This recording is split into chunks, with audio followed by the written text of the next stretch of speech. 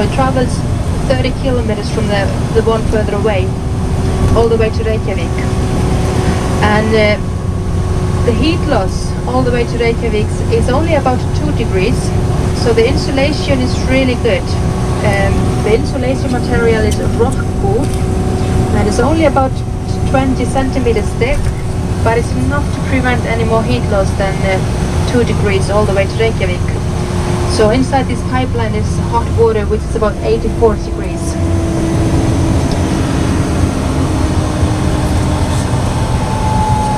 This is a high temperature area, so the water is too hot to be utilized directly. It's more than 150 degrees in 1000 meters depth, and therefore it's too hot to be utilized directly.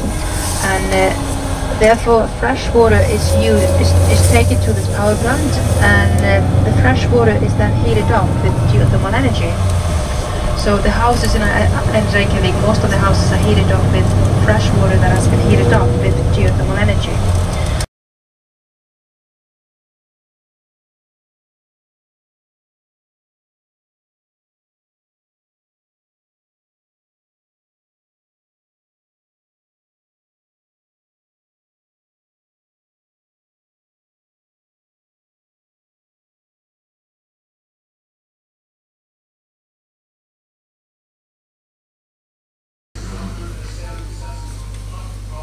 So this is where they get the water to heat the homes in Reykjavik. They pipe into the city.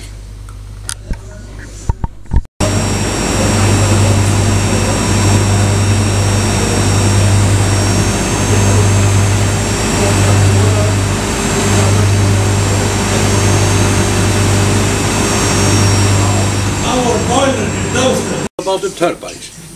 Inside in this building we have 5 units, 4 high pressure turbine 45 megawatt each and 1 low pressure turbine 30 megawatt.